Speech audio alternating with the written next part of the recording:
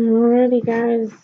Unfortunately, this is how we're going to have to do our last lecture before your final. I'm sorry. I am alive, and so are the babies. They're not here yet as of Thursday evening at 9 o'clock. So, still good there. Still got them inside me. We're going to get as far as we can through the principles of disease and epidemiology. And then I'll give y'all a review, and that's what we're going to test over for our finals, but it's not going to be anything too crazy or scary, so don't worry about it. But you should have notes in front of you, and we'll go through the lecture as if we're in class.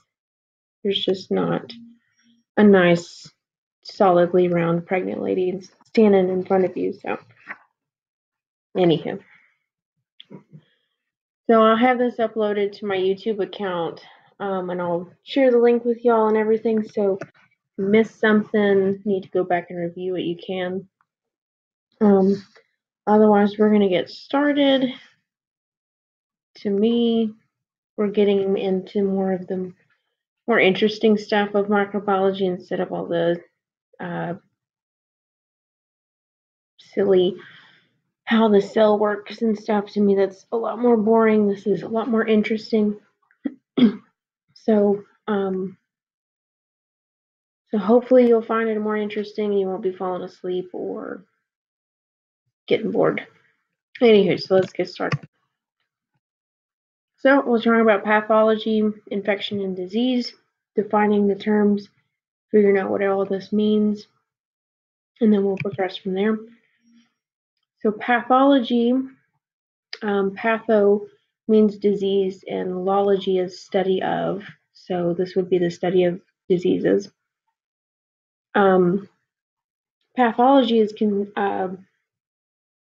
concerned with three different things. One being the etiology, which is the cause of disease.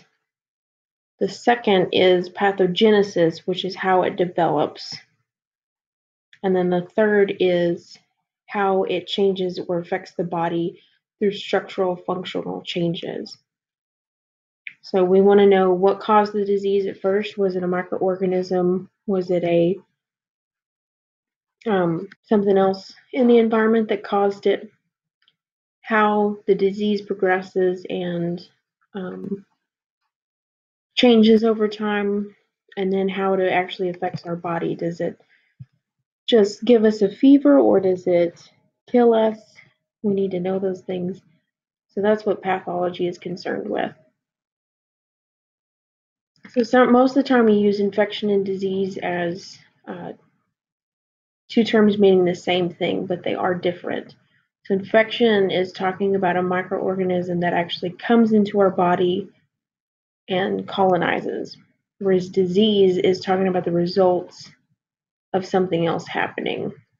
So if an infection occurs and changes happen in our body, then that would be considered disease. So anything altering our state of health is going to be considered disease.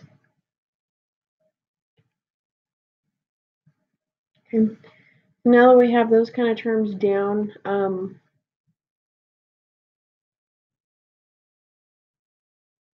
we can look at what is normally in our body. So we're going to look at normal microbiota.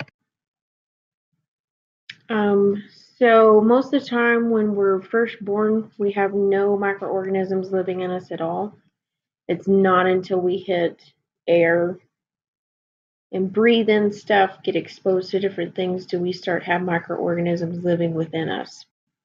So for the most part, typically the human body contains 1 times 10 to the 13th power, which is a lot of dadgum zeros, of microorganisms that are inside of our body, and then 10 to the 14th power of bacterial cells that live on the body, which is 10 times more than human cells that we actually have.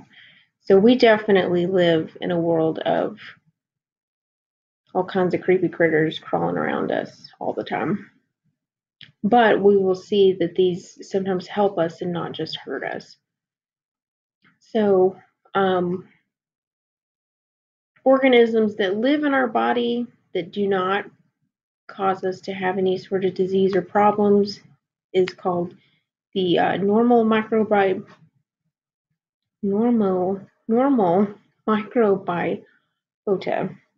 or it says less commonly referred to as normal flora. That's the way I've always heard it. I don't like that other word because apparently I can't say it. So I always refer to it as normal flora, but either way, it's talking about the same thing.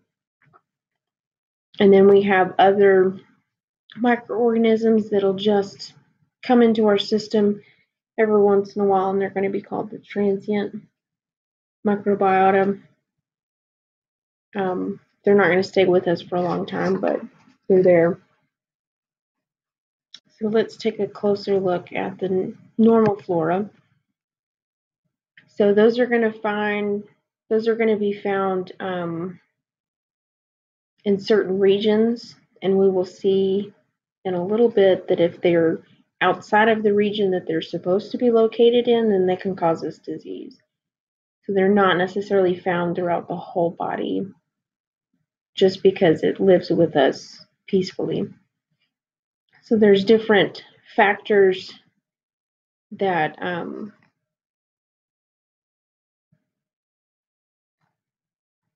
are going to affect what kind of microorganisms that we have in us, such as our nutrients and physical and chemical factors. So as long as we have appropriate energy source for them, the temperature, pH, oxygen, carbon dioxide is good for them, then obviously they can live in us. But then depending on the host, such as age, nutritional status, health status, and things of that nature, that's going to determine whether they thrive or not within us, because based on how the host is doing. So in research, they have actually done tests where they raised animals in a micro-free or germ-free world. And it shows that they aren't necessarily absolute for life,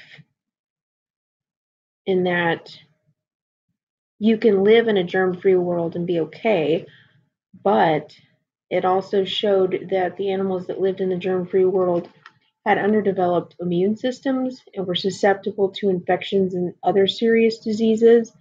They also required more calories and vitamins than the other animals, because we will see that some bacteria within us actually help us produce certain vitamins and minerals.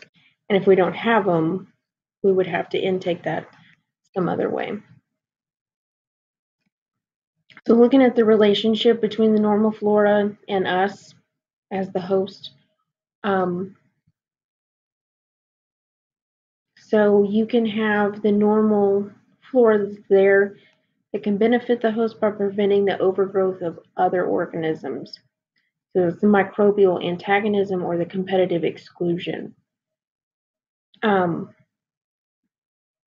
So this kind of bacteria is going to help us keep a handle on other bacteria that lives within us to make sure that they don't start reproducing out of